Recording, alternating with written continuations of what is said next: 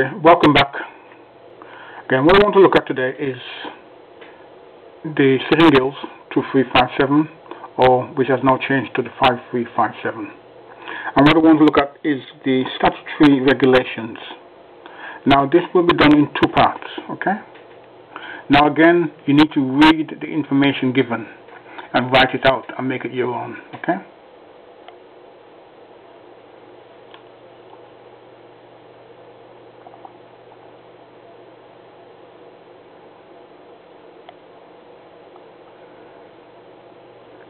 Now, the 2357 has now become the 5357, so bear in mind that the 2357 as a number reference for Sitting Girls probably no longer exists, but it leads directly into the 5357. Now, the word content for the 5357 is the same or similar to the 2357, okay?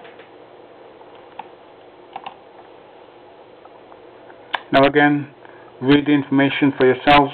Just simply telling you what you should already know, okay? And apply for your own edification. That means learning.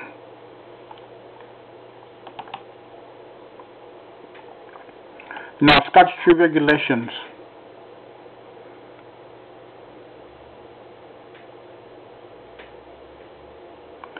These are enforceable by law, okay? And they must be complied with in any situation.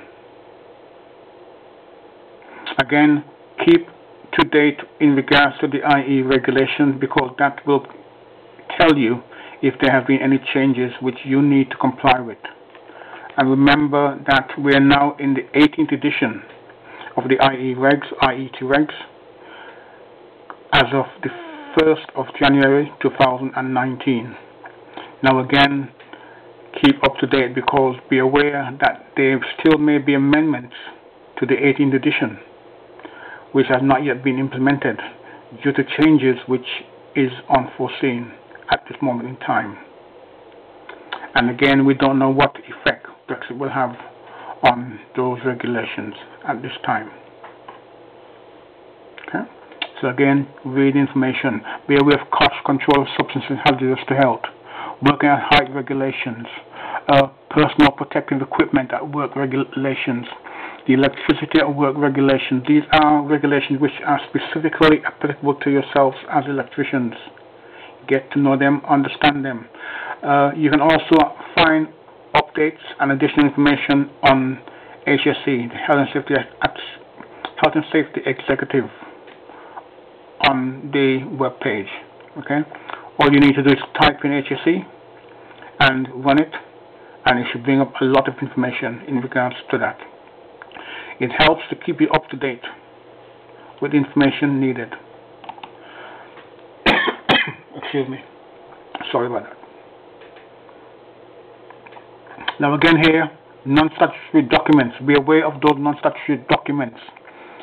The IE regs is a non-statutory document. AEU guide, that used to be a union document which was enforced many moons ago. Whether it still is or not is a matter that I have not yet come across. I have to admit, I have not seen an AEU book for some years now, because there used to also be a book for the electrical, electronics and plumbers trade unions, but I believe that that union was abandoned quite some time ago, or I should say dissolved. Now again here, Electricity Safety, Quality and Continuity Regulations 2002. Read the information. Use HSE on site to help you to understand and expand your knowledge. Write out the information if you need to. Pen and paper works wonders. Old-fashioned, yes, but it works. Highly effective.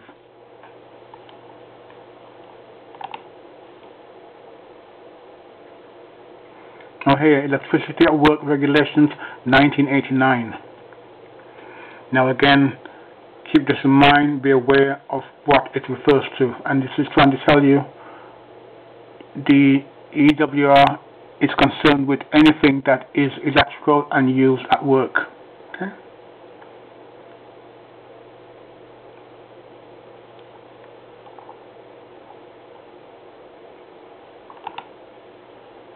Now here we have the electricity. Part 2 of the electricity at work regulation covers the general aspects of electrical work. Now you need to know this. Look at Regulation 4, for instance. It refers to systems, work activities and protective equipment. Regulation 5, strength and capability of electrical equipment. That is to ensure that the equipment you're going to use in regards to your installation is safe and will withstand the voltages that's going to be applied to it. Okay, the rest you can read and follow for yourselves. Again, do your additional research.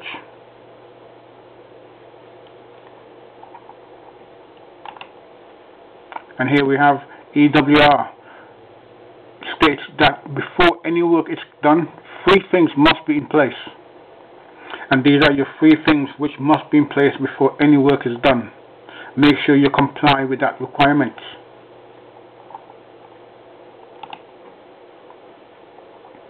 Management of Health and Safety at Work Regulations 1999. Okay. Now again, this is telling you about to carry out formal risk assessments, to have formal management control systems in place, to have specific protective and preventative measures set in place by the employers. Okay. Again, reinforce this. Look up for any additional amendments to this that might have occurred since 1999. And again, your point of reference is HSC Online or the IEE Regs.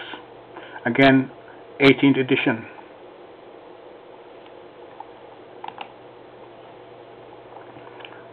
Workplace Health, Safety and Welfare Regulations 1992.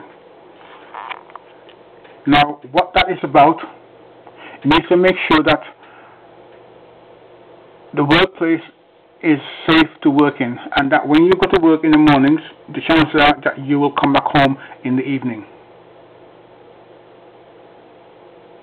Okay, that's what that is about. Now, make sure you understand what this is trying to say.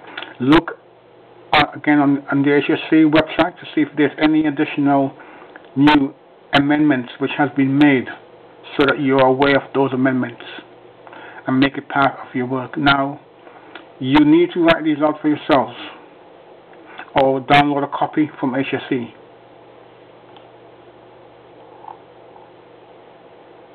The information forms part of your training as an electrician. Okay.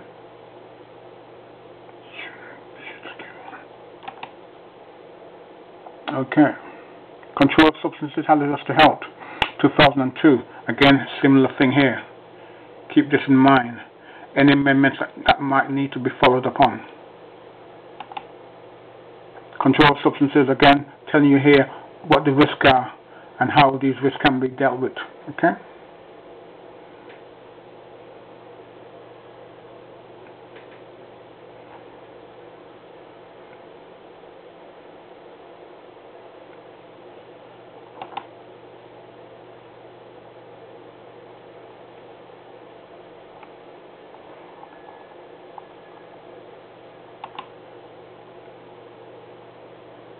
Effects of hazardous substances, okay, and bear in mind the effects which can occur. So if you find that you're itching excessively when you go home, then you need to have it examined, and don't just ignore it, because these things have the habit of getting worse. They don't get better if they're not treated. I want to make sure that you're an electrician for quite some time, and a lot more than just an electrician. Okay, that's your role.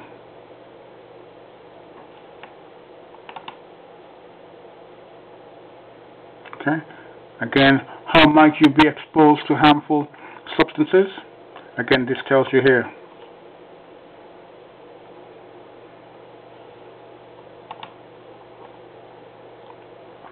Now, notice these safety data sheets. They are available on HSC websites, and they tell you exactly there's a lot more than these which are available. So get yourselves familiar with those symbols. Now, please note, symbols are one old version and one the European versions and standards. Oh, sorry about that. I just went off camera. Okay, right. Make it your business to know. You should know these by heart. Okay. You don't need to guess them. Find out about them. Learn them. Know them. Practice makes perfect. Again, the Work at Height Regulations 2005. Look and see if there has been any amendments to this. Make it your business to find out.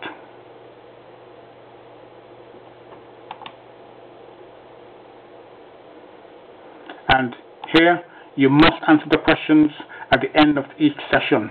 Do not ignore the questions. Should you decide to ignore the questions, I will have a lot to say about it. Okay? Because I'm not doing this to call them handsome, good looking. I'm doing it with a view that hopefully will help those people who want to have a future in electrical engineering and who, with prospects, become our electrical and power engineers of the future.